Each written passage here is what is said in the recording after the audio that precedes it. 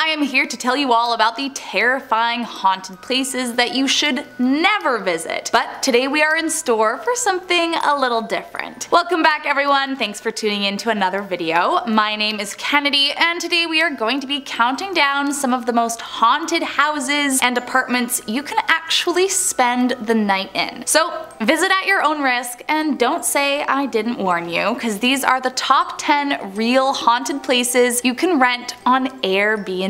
First up in our number 10 spot is the Terlingua Casita. So it's one thing to stay in a haunted room, and it's another thing entirely to stay in a house that's in a full-on ghost town. But if that sounds like your kind of thing, then this haunted casita might just be the best place for your next paranormal girls trip. Back in the 1800s, Terlingua, Texas was once a thriving mining community known for its production of mercury. However, as the demand for mercury declined in the early 1900s, the town's prosperity dwindled and most of the population moved away. By the mid-20th century, Terlingua was mostly abandoned, leaving behind a ghost town with only a few remaining structures. But it's not just abandoned, it's also believed to be haunted by many of its former residents. So if you are looking for a haunted visit, a limestone cabin near an old jail and a graveyard is a good bet to run into some spooky spirits. Just be careful, as you never know which spirits can wander in and watch you while you sleep. Moving on to number 9, Laura's house. Despite there being no formal mention of an unearthly presence in the Airbnb listing for Laura's cottage, it's widely known that this historic residence in downtown Savannah, Georgia is haunted by an unseen entity. Built in 1799, the cottage is named after its eternal guest, Laura, who truthfully we don't really know much about other than the fact that she haunts the cottage and grew the beautiful flowers that still adorn the cottage grounds. Now, aside from it being an Airbnb hotspot for paranormal enthusiasts, the home is frequently featured on walking ghost tours of the city, and guests have claimed that Laura, the ghost, was very active during their stay. Thankfully, while she isn't shy, Laura seems to be friendly to most, although a young mother who stayed in the cottage reported that Laura threw a deck of cards off the table in her direction and it totally freaked her out. So I guess just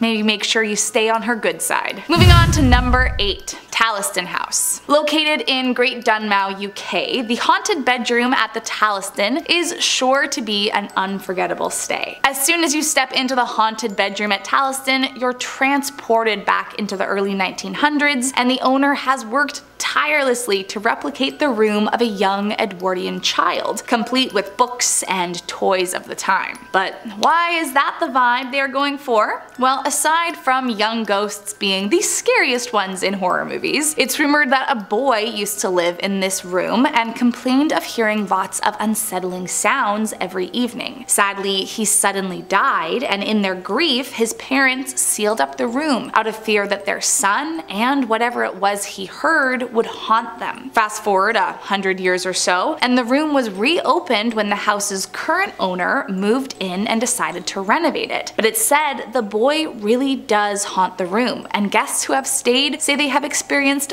very strange occurrences during their stay. Moving on to number 7, Malaga Inn. Located in Alabama, the Malaga Inn is a charming historic property celebrated for its unique architecture, rich history, and of course that it's sure to provide a spooky haunted stay. Now obviously that's not everyone's cup of tea, so there are some rooms that are said to be free of wandering spirits. But if ghostly visitors are something you are interested in, then be sure to book room 007. Rumor has it that this room is home to a mischievous ghost of a woman in a white dress, and many visitors claim that the temperature in the room drops as soon as she enters. Now, that part you can fix with an extra sweater, so not so bad. But that's not all she is known for. Visitors claim the woman in white will lurk around the room all hours of the day, slamming doors and flickering lights, and some even say they witnessed the chandelier swinging from the ceiling. Let's just hope they are properly hung up there, otherwise that could be a big disaster. Moving on to number 6, Hobo Hill House. Located in Jefferson City, Missouri, this 5,000 square foot house is said to be haunted by a myriad of spirits, and according to everyone that stays, they waste no time making themselves known. From a full-bodied apparition of a man wearing a top hat to flickering lights and flying objects, you are sure to encounter a spirit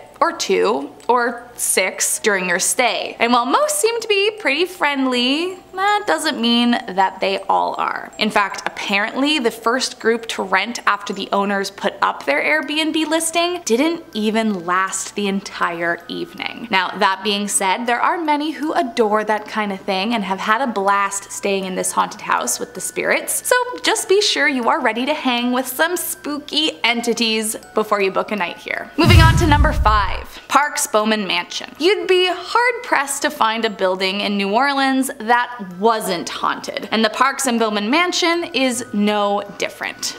Mostly. There are actually 3 rooms available to book in this 130-year-old Garden District mansion, but only one of them is said to be haunted. Per the listing, guests share the haunted bedroom with the ghost of a girl in a yellow dress from the 1890s who was buried on the property after a sudden death. Now, officially, the listing maintains that the ghost girl can be quite shy, and some say they haven't even seen her during their visit. But of course, that's not true across the board. Other reports claim the girl walks with a limp and may be found roaming the grounds while humming creepy lullabies. Either way, just make sure you don't mind being watched while you sleep, as you are almost certainly in store for that during your stay. Coming in at number 4, Civil War House. Not only is this historical Civil War farmhouse located in the notoriously haunted Gettysburg, Pennsylvania, but during the Civil War, the farmhouse and barn were used as a Civil War field, and the property was actually used as a makeshift hospital for the soldiers in the gruesome battle. So,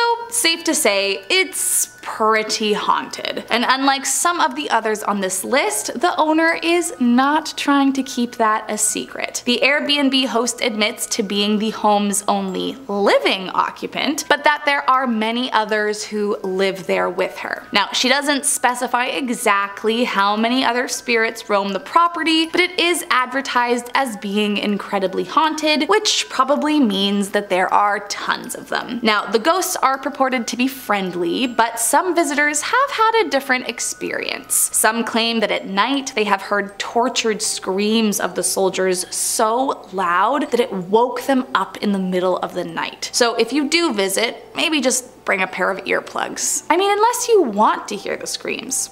It's your vacation, so I mean, you do what you want. Coming in at number 3, Castello Dal Pozzo. Now, full disclosure, if you couldn't tell from the name, this listing is a full-on Italian castle, meaning that it is stunningly gorgeous and beautiful, but it will also cost you more than a few bucks to stay here. That being said, if you have some extra money to spend on a haunted visit, this would definitely be one to add to your list. According to legend, the ghost that haunts this castle was once a young woman named Barbara, who fell in love with an army captain named Matteo way back in 1467. But before the lovers could elope, Barbara's father found out about their affair and locked her in the tower of this very castle. Sadly, while she was locked away, her lover Matteo was being exiled to France. But poor Barbara, trapped in the tower with no ties to the outside world, had no clue he had been sent away and died in the tower waiting for him to return and rescue her. Today, visitors of the Castello Dal Pozzo say that they've seen Barbara looking out from the tower window, still waiting for Matteo to come back. And others say you can hear her screaming cries each night when he does not return. Coming in at number 2, the Stroud House. Built in 1940, the Stroud House in North Carolina has been in the family for several generations, and according to its listing, it's also been haunted for as long as, well, anyone can remember. According to several friends, family, guests, and the owners themselves, you will not be short on supernatural experiences during your stay. Those that have stayed report events including hearing footsteps in the hallway, lights turning on and off on their own,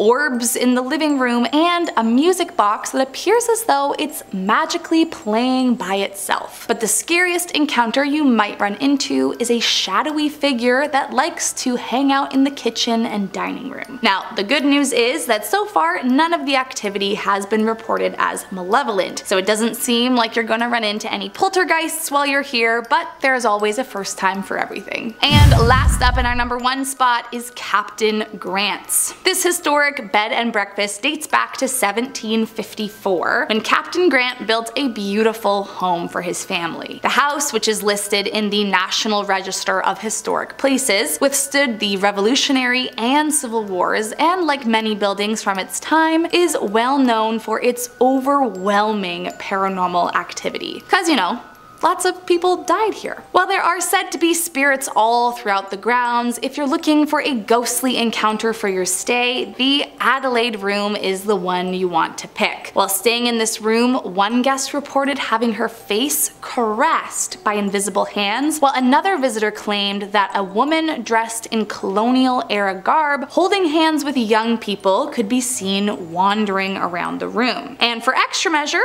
just in case that doesn't sound spooky enough, there is a nearby cemetery and an underground crypt you can take an evening stroll over to for even more paranormal activity. But be warned, you never know what other spirits could be lurking in the shadows there. Well, that's all I got for you today, friends. Have you guys ever stayed in a haunted Airbnb before? If you have, let me know what happened in the comments, and be sure to like the video and subscribe to our channel while you are down there. I hope you have an amazing day, and I'll see you next time.